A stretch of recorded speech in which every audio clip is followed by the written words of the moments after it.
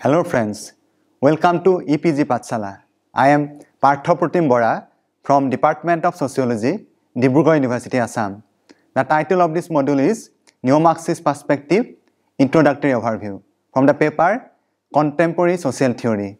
In this module, we will give a understanding of the transition that is take place in the Marxist perspective and the nature of crisis that emerged in the Marxist perspective in the post-1960 period when there was a crisis within the orthodox Marxism. So basically the neo-Marxist perspective will try to see what are the problems that were associated with the Marxian understanding or the understanding that was given by Marx and Engels, which was also known as orthodox Marxism, in the sense that it was basically associated with the economic determinism.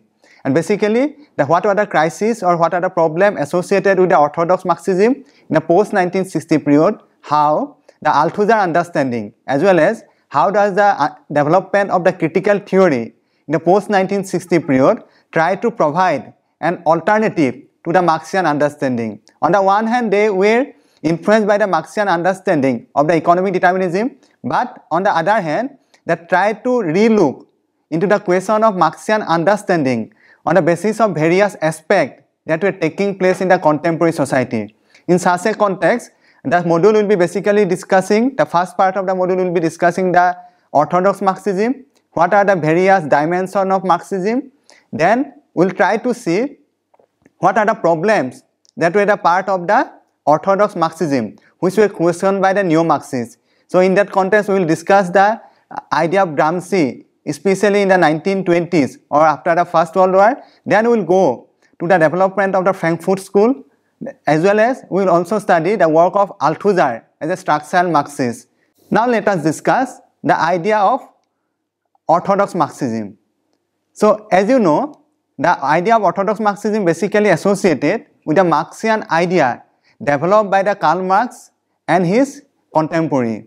So that was the understanding whereby they try to understand the society in terms of base superstructure model, where the base is basically associated with the economy. On the other hand, the superstructure is associated with the other aspect like politics, ideology, etc. This base superstructure model, which is influenced by the Hegelian idea of dialectics, basically talk about how there is a dialectics and how the base basically influences the superstructure and how there is a dialectics, and that is basically associated with the change in the society. But what we see over the period of time, that idea of economic determinism or how the economy works as a base while all other things like politics, ideology work as a superstructure, was basically questioned by the neo-Marxists. Although they take the idea of the economy or they take the idea of the contradiction or they take the idea of the dialectics, but they try to relook how they can be used in the contemporary time. We therefore begin from this crisis of the Marxism in general as a rise of orthodox Marxism. We try to define what is orthodox Marxism. Then the next crisis of Marxism is seen in the 1950 when the Althusser structural Marxism emerged as another neo-Marxist response to this crisis. In the end, we'll also try to give how the critical theory developed in the response of the capitalist society. In the context of orthodox Marxism, it is seen that the political manifestation of this orthodoxy is reflected when there is a importance of reformism from socialist part. In so long as the revolution was bound to come, there was no rush to impose revolution by the proletariat on the natural course of history. The role of Communist Party of the worker to fight for the reform so that the condition of existence remain human till socialism comes and solve all the problems. It was just a wait and watch policy for this Marxist with orthodox economics deterministic view.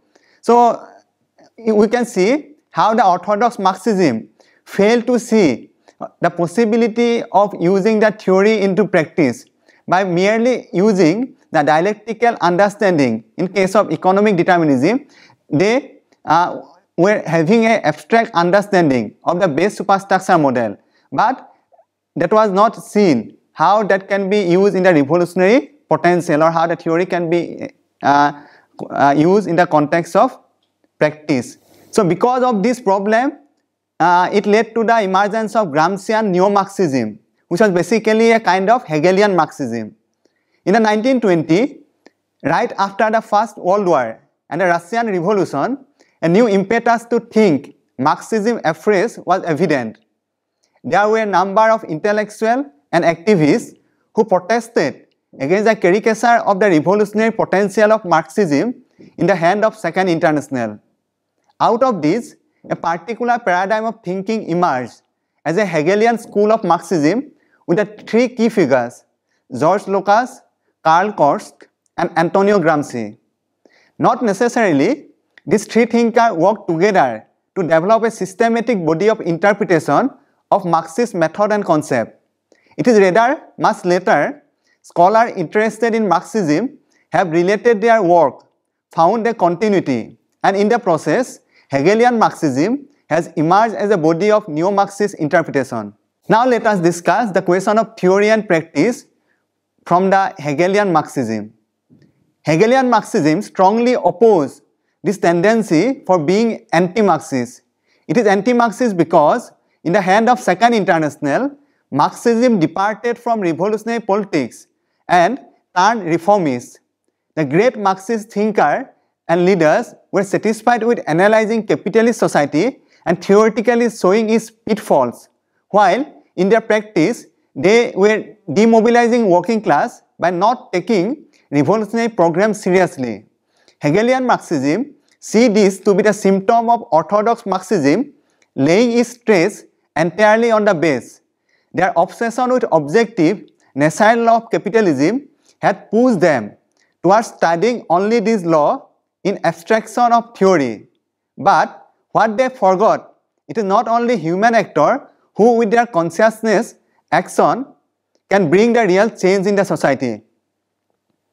So Hegelian Marxism see the problem with the orthodox Marxism, especially after how the Second International failed to see the revolutionary potential of the proletariat. So in that context, they talk about how rather than having the revolutionary politics, the Second International shift their work to that of reformism, and that was seen as one of the problems that was associated with the orthodox Marxism. And in that context, the Gramsci developed the idea of Hegelian Marxism, whereby they tried to relate that theory with that of practice. It is argued that Hegelian Marxism, that Marx and Engels' works are itself product of this unity of theory and practice. Karl Korsk, a prominent Hegelian Marxist, put forth the view that what Marx and Engels were successful to do was the marry revolutionary practice of working class with the theoretical development of bourgeois science. Marx and Engels' writing in the early 19th century witnessed working class revolutionary action and the practical consciousness critiquing whatever was wrong with capitalism. On the other hand, bourgeois social scientists like Ricardo and Adam Smith were analyzing socio-economic system of capitalism scientifically without having critical consciousness of the working class. Marx and Engels took the theoretical advancement of Ricardo, Adam Smith, etc. and applied it with critical practical experience of the proletariat in understanding Marxism. And therefore, Marxism emerged as a science which can guide the action of proletariat at the same time towards a revolutionary transformation. Korsk believed the development of Marxism as a praxis cannot be ignored at any cost.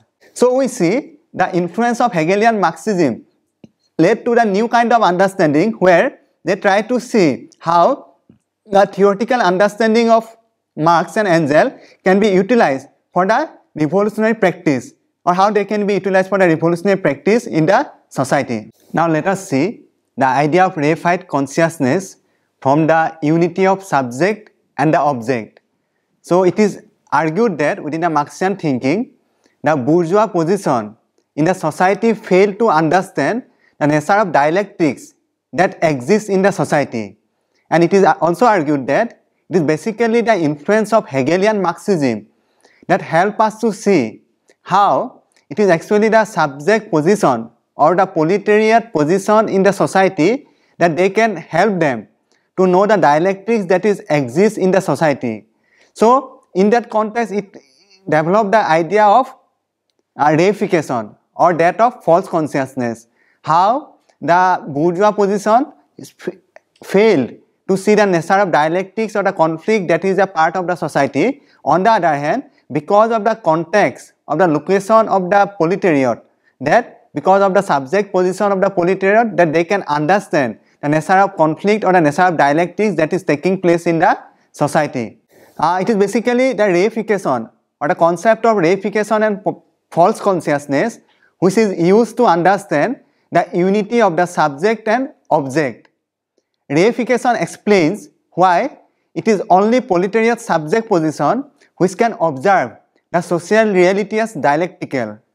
Reification as a concept relates to the Marx's discussion of commodity fetishism in Capital. Marx's contention is that in the capitalist society, every relation is transformed into exchange relation.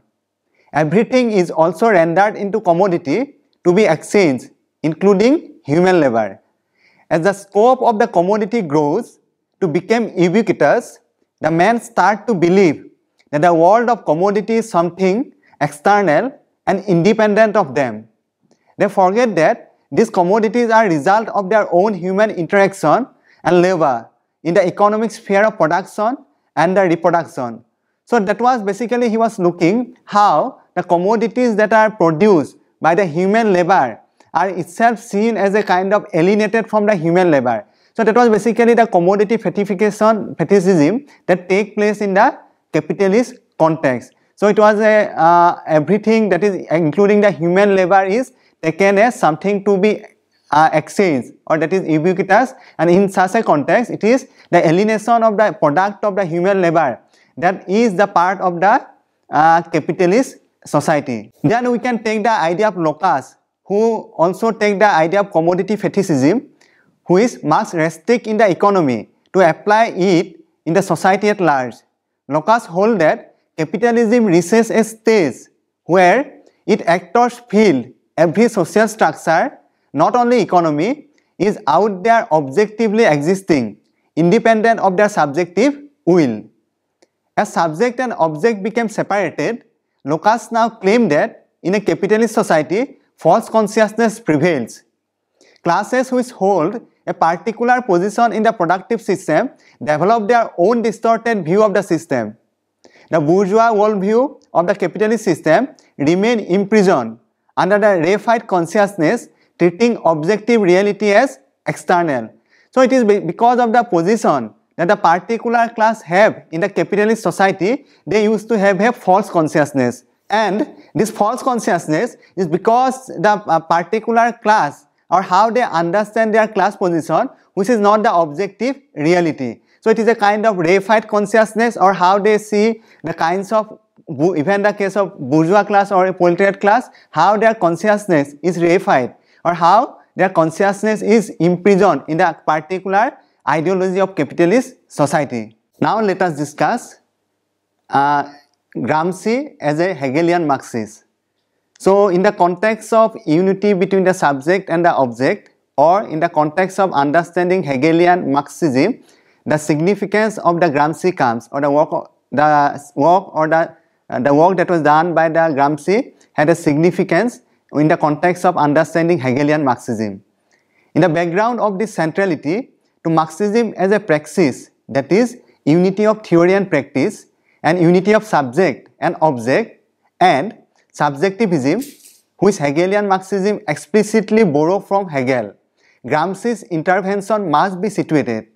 Gramsci firmly believed that in his time, around 1920, proletariats comprise the subjective agency whose collective practice is in consonance with the historical necessity of his time.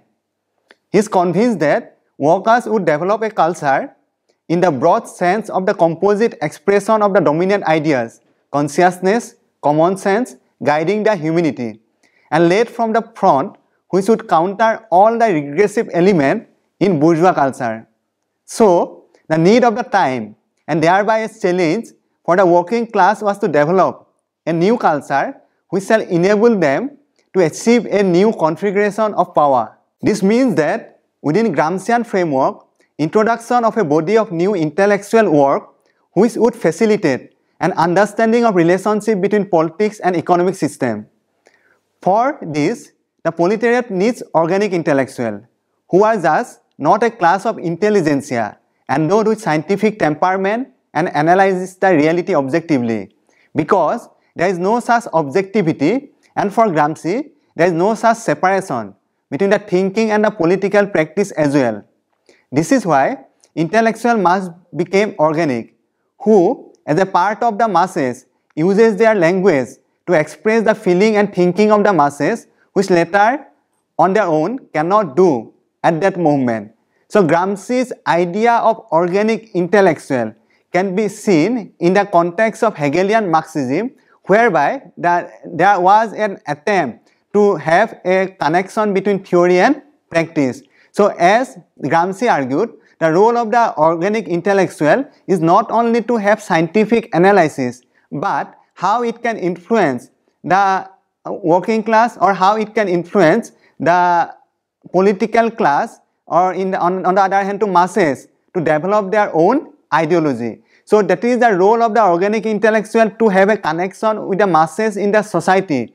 That was seen as a significant contribution of the Gramsci in order to have the connection between the theory and the practice. As I already mentioned, that was the kind of development that was seen in the Marxian theory because of the Hegelian influence. Now let us discuss the idea of de-Stalinization as a next crisis, and Althusser as a structural Marxism. Althusser's interpretation of Marxism has often been labeled as structural interpretation of Marxism.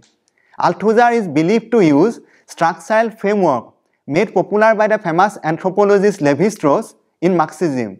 However, this may not be entirely true, because in some other writing, Althusser appeared to be highly critical of Lévi-Strauss. But many continue to call this trend of neo-Marxism as structuralist or structural Marxism, to point out that Althusser and his followers stress on primacy of the structure as processes in the thinking about Marxism as phrase. So in that context, we can see how the Althusser tried to use the structuralist understanding of the Lévi-Strauss, because Althusser tried to use the structuralist understanding of Lévi-Strauss in Marxism. His understanding is also known as structural Marxist. Now let us see the idea of de-Stalinization as a revision of the Marxism. As it was led by Althusser, a younger group of French philosophers like Etienne Balibar, Jacques Rancière, Alain Badiou, Nicolas Poulantas, etc. began the project which would come to be denoted as structural Marxism. This school of thought was trying to respond to the subjectivism of Hegelian Marxism and economism, still inherent in the political practices of communist parties. Their work would include the innovative Marxist reinterpretation of ideology, state as an institution, periodization of human society across history, on art and culture, etc. Their reworking of Marxist interpretation largely depend on two conceptual developments put forward by structural school. First is their understanding of history as an objective process without subject. Second, the conception of Marxist dialectics as over-determinism. As we shall see, the first concept rejects the Hegelian Marxist subjectivism, and second refute any form of orthodox economism. Now let us discuss history without subject. Structural Marxism proposes that there is a break in the Marx's own writing, while the younger Marx, influenced by Hegel and German idealist philosophy, is still concerned with human essence, alienation, consciousness. The matured Marx is truly scientific in trying to develop a materialist theory of history. The younger Marx wrote the economic and philosophical manuscript in 1844, and the later Marx wrote the Capital. The structural school hold that the true essence of Marxism can be found in Capital, where he demonstrated that what he means by dialectical method and application of it in history. In contrast to this humanistic view, that is, human being is the center of all historical civilizational dynamics, which is idealist because it stresses on human ideas and consciousness. Structural school proposes studying history as a process without a subject. What does it mean to study history without a subject? It is to study not humanity's consciousness but history as an unconscious process, moving through various combinations of relations of its various structures. Now let us go to the Marxist dialectics as over-determinism. One is justified to wonder at this point that how this view of history is any different from orthodox Marxism view of history. Orthodox Marxism reduces whole history to economy. In contrast, the major difference, structural Marxism see history consists of at least 4 elements: ideological, theoretical, political, and economic. All these elements, which structural Marxists prefer to call the practices, are active in shaping human history.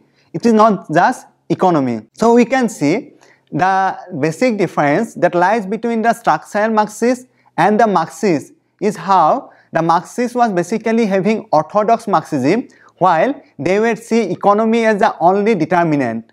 On the other hand, for structural Marxists, it is not only economy, but political, ideological as well as theoretical component are also important in order to understand the dialectics. So the political, economical, ideological component are important in order to understand dialectics. It is not only the economy. And in that context, the structuralist Marxist differs a lot from the orthodox Marxists. The crisis of capitalist society in general, the critical theory of Habermas. So as you know, the critical theory that was developed in the Frankfurt School in Germany was a new way, or it was a kind of important contribution for the neo-Marxist understanding. So critical theory basically developed in the Frankfurt in Germany, and in that context we can see the work of Max Horkheimer, Adorno, and in the later phase we see how the work of Habermas play an important role in the development of the neo-Marxist understanding of society. Now let us discuss how the Habermas understanding of neo-Marxism was important in such a context. The neo-Marxism of Jürgen Habermas as a strand of critical theory did not emerge out of a crisis intrinsic to communist politics and Marxist philosophizing. The critical school that developed by Horkheimer and others, and in the later Habermas initially belonged to, was a group of like-minded academicians sharing common interests in the issues like knowledge, ideology, rationality, or the capitalism in the age of fascism. Not all of them were Marxists in the way the Gramsci, Lukács, Korsch, or Althusser were. Marxism for this school was a vibrant tradition of critical thinking. But they wanted to subject Marxism itself to their critical theory. In this backdrop, an engagement with the Marxism, Jürgen Habermas' work has emerged. Now let us discuss the question of the critical theory, the subjectivism and praxis. Social science, when the critical theory was emerging in the early 1930s, followed the footsteps of natural sciences. The mainstream of social science assumed that there are facts out there in the reality, and the aim is to observe, generalize, and reach laws describing such reality. The critical school rejects this idea of the external and objective fact. For them, there is no fact as the object of observation and the perception out there. The fact is in reality historically conditioned. Not only that, there is no neutral observation and perception as well. The subject observation and perception is equally historically given. So it means there is a basic difference of the critical theory and the earlier social science understanding. While the earlier social science understanding tried to see the object in the line of natural science method, where the object is seen as a kind of fact which is already out there, which can be observed or generalized, the critical theory basically talk about the historical context of not only the subject but also the object. So that was basically the significance of the historical context that we need to keep in mind while in the study of the social science, and that led to the development of the critical theory that basically question how we see the fact as something which is external to us or which we can observe and generalize, which was basically the lineage, which was conditioned by the natural science approach, was questioned by the social science approach in the critical theory by looking into the historical context. Now let us see the problem of dialectics. We have seen that in case of base superstructure debate on determining the primacy of each element, various positions have been taken in Marxism. The critical theory in which the work of Adorno come to oppose prevalent ideas of dialectics altogether. It is pointed out that philosophy in general, including dialectics in Hegel and Marx, has always ended up attaching primacy to one another. The critical theory ventures to do away with any primacy whatsoever and keep dialectics as an open system of investigation. Its main task is to oppose any totalitarian tendency by not assigning absolute importance to any category. Now let us see how the Habermas neo-Marxism was a kind of critical encounter with the Marx as a foundation. The above mentioned social philosophical assumptions are seen that the direct effect of the critical engagement that the Habermas has with the Marx. Needless to add, the departure that the Habermas take is also the foundation of his work on the communicative action, public sphere, and deliberative democracy. Marx has stressed that the man's relationship with nature and the mastery over it is a real space of the sociological investigation into labor, productive forces, and the mode of production. And finally, superstructural form every mode of production erects. Habermas observed this to be the Marx's correct attempt to move away from Hegelian idealism to the sole concentration on consciousness. The equal stress on the dialogical, communicative aspect of human society in rejecting Marx's sole preference for human being interaction with the nature to satisfy this basic need is the echo of his guiding the critical theory tradition. There are also bases of Habermasian foray into discourse theory, transformation of public sphere as a site where intersubjectivity shapes up, the deliberative democracy with a stress on communication and dialogue as a route ahead amid of the perils of modernity. So we basically see how the Habermas also provided a new understanding of communicative action as well as democracy, the idea of public sphere as well as how there is a possibility of the dialogue that take place in the public sphere actually help us to know the nature of new capitalist society, the possibility that is there in the context of development of the public sphere. So he was basically criticized, or he was basically critical of the capitalist society because of the rationality that was taking place or that was dominating our society.